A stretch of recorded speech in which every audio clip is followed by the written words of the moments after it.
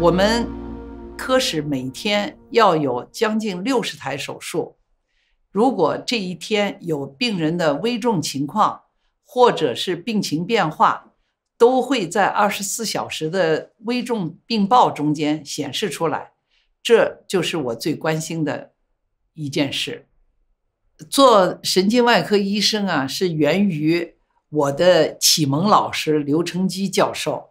当我大学毕业以后呢，在做各个专科的轮转，我最后一节呢轮转到神经外科。神经外科呢，当时我在那待了半年，刘成基教授呢就动员我做神经外科医生。他说神经外科医生并不是每个人都能做，他需要有3个条件。第一是要能吃苦，要一辈子吃苦。第二是要有牺牲精神，因为他要长时间暴露在 X 光下面来给病人做诊断。第三，手要好，那就是心灵手巧的意思。但是他说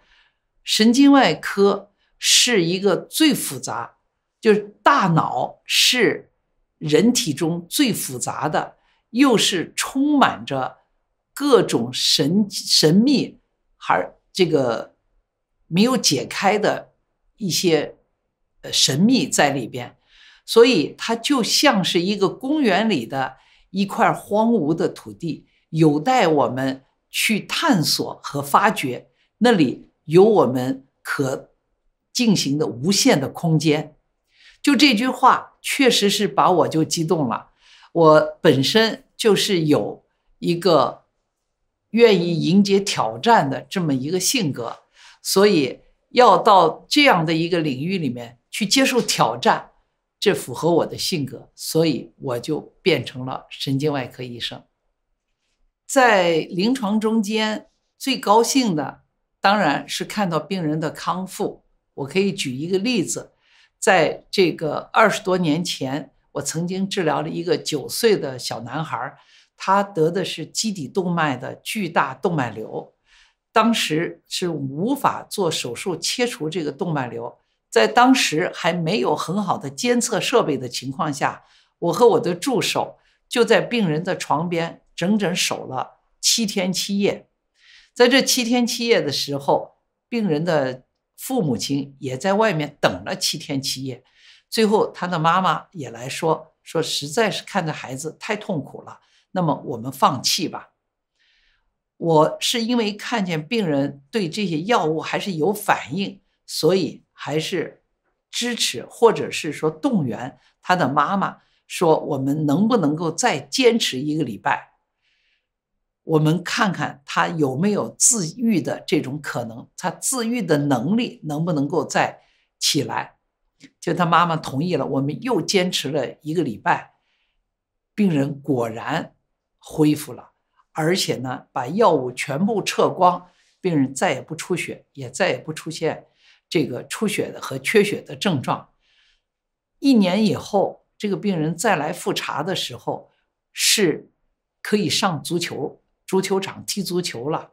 6年以后，他就到国外去留学了，一家人非常的快乐。所以这个过程是我们看到了病人最痛苦的反应和治愈以后他的一种快乐的过程，这都是对医生最好的一些反馈。我曾经做了一个3叉神经痛的病人，但是这个病人手术后呢却去世了。所以这个病人的去世给我造成了非常大的悲伤和痛苦。我曾经呢因此而感觉到我们已经是不是没有能力来做神经外科医生。后来我去找到了证严法师，把我的痛苦呢跟证严法师倾诉，说我是不是还可以继续做神经外科医生。证严法师呢听完了以后呢就说，人的命啊是天定的，医生只要尽自己的力，尽了力就好了，尽了心就好了。什么叫尽力呢？那就是用心嘛。我仔细想想，大概就是4个字，一是用心2个字，第二就是理念。那么用心我们前面已经说过了，理念那就是它是一个整体自洽的一个理念，这个理念是来自于这个用系统医学来解释它。所以我请教了很多哲学家，我们专门成立了医学哲学小组来进行研究，然后最后我们在系统医学的这个角度上出了3本书。实际上呢，这个里边系统医学最重要的2个公理，就是病人的健康状态是以稳态为一个基础的，第二个，病人是有自愈能力的，通过负反馈是有自愈能力的。有这样子的理念，我们才一直就是说对病人有一个整体的看法，才能够获得很好的治疗的这个条件和治疗的结果。科学技术的发展对神经外科是一个巨大的推动力，特别是功能神经外科发展和我们用磁共振、功能磁共振不仅能够看到颅内的病变，还能够发现颅内的功能活动的过程，包括病人在想什么，病人在想说什么，这些通过这些高科技的这个功能磁共振都是可能会捕捉到的，由此也能够产生一些新的一些手术的方法，比如说用这个机器人的导航可以非常准确的把那个电极或者是针达到一些我们所需要的靶器官。机器人的这个方法也可以帮助我们脊柱外科可以能够准确的打入螺丝钉。所有的这些包括现在的人工智能，要大量的数据都可以帮我们了解人体，预防人的一些疾病和帮助人的一些康复。未来的这个科技的发展，当然在AI 在脑机接口，在大数据、人工智能这方面是会给我们人类提供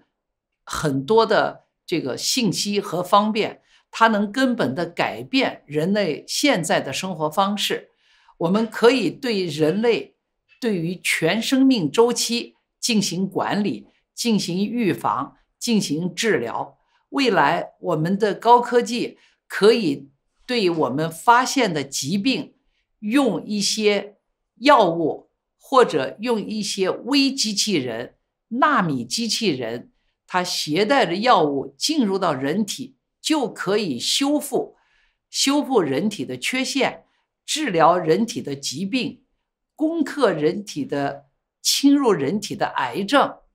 所以这一些都会使我们未来外科手术的这种空间会越来越小，我们会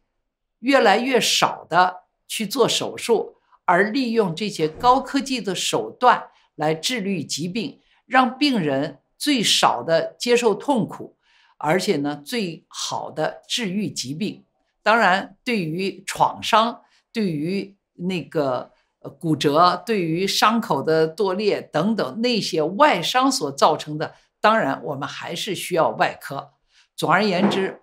有创伤的外科治疗会越来越少。我发觉这个功能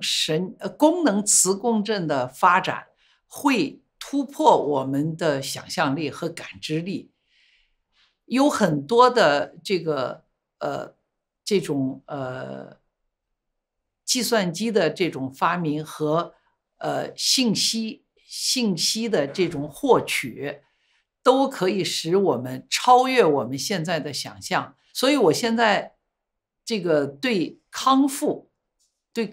是非常感兴趣，是因为在人受伤了的康复的过程中间，它动用了很多我们以前所不知道的功能，然后发挥了以后使人体恢复了。所以这些都是我们未来研究的一个非常大的空间。所以我想